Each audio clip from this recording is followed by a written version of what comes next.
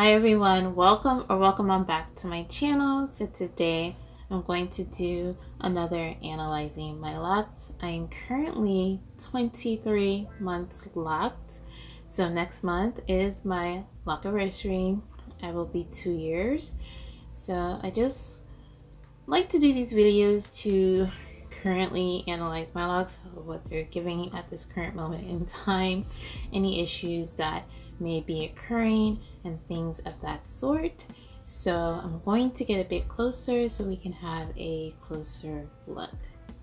Okay, so now that I'm a bit closer, first things first is this is the state of my retwists. I believe it's been a week and a half. So this is what my retwist is giving at this point. I have not washed my hair yet, and I am a bi-weekly washer, so every 2 weeks. And this is what it's giving. So you see it's definitely unraveled in some areas, but to be honest with you, this is the best kept of my retwists that I've seen. At least right here, because I feel like this is my problem area. Like I've always said, this is where my hair separates the most, is up here. But this side has definitely done very well, I want to say, to be this far into, you know, a week and a half later from when I retwisted, and it's not unraveling right here in this center area. It's doing pretty well.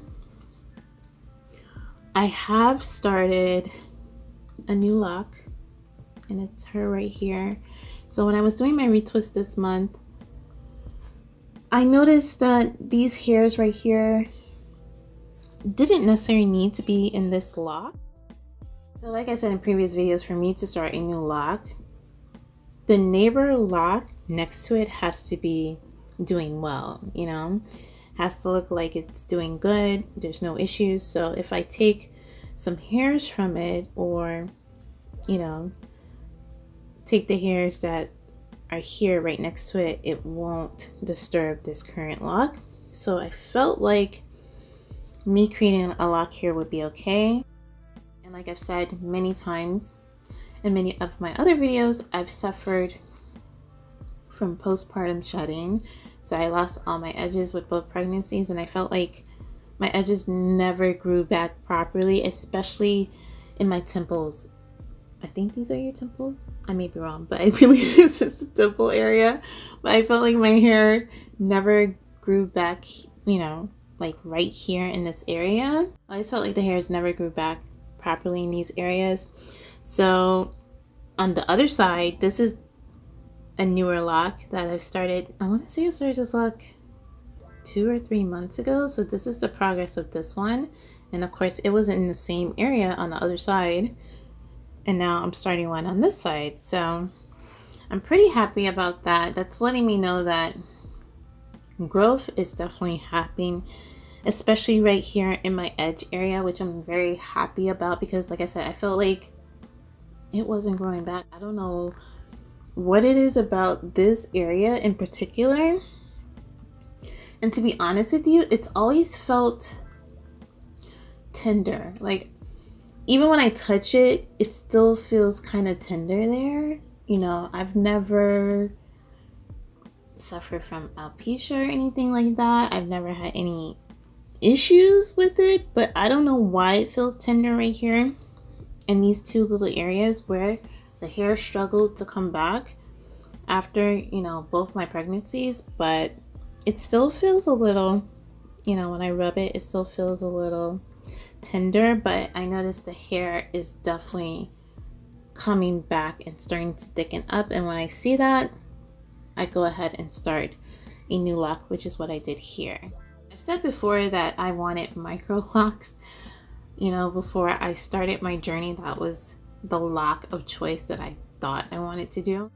So when I started my locks, I did them pretty small, and of course they are still small, but I have combined so many of them throughout my journey. I feel like I probably would have had about 130 if I didn't combine so many. I'm at 122 still, so, and I'm at 122 even though I started this one, which you're probably thinking, if you started a new one, why are you still at 122? I also decided to combine this one right here. This one I combined 2 months ago, I want to say, and these two locks were one of my, you know, smaller locks when I was considering trying to be micro. I want to say they were doing okay until the point where I felt like they were thinning really bad. So I decided to combine them. And usually when I combine my locks, I combine them all the way down. But for some reason, these two, I just left the ends out. Now I know some people call this like two-headed dragons or something. I don't know. Twinsies. I don't know what you want to call it. I'll just call it a lock with 2 legs. So I don't think I'm going to crochet it all the way down. I mean, all it's going to do is just thicken this right here, which I feel like it'll look kind of weird, but maybe not. But you can see the progression of how they look together as they're growing combined, and they're thickening up really well. And I like the progression that they're giving together rather than what it was giving when they were separated. So I still should be at 122 if I've calculated properly, even though I've combined those two recently.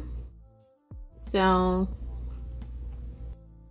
like I said, I have different sizes, but a lock that I have that is still pretty micro is this one.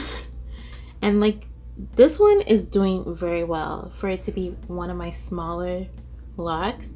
And this was the size I was definitely looking for throughout my entire head that I wanted. If I was going to do the whole head with micro locks, this was the size I was looking to do all over. And this is how I actually started some of them. They were this small, but what happened was as they grew, I noticed they started to get weak. So I don't know if it's because I didn't add enough hair or it was too micro on some of them.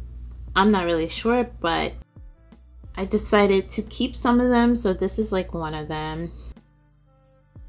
And I have some, you know, like my edge here is another one that's pretty micro, I would say.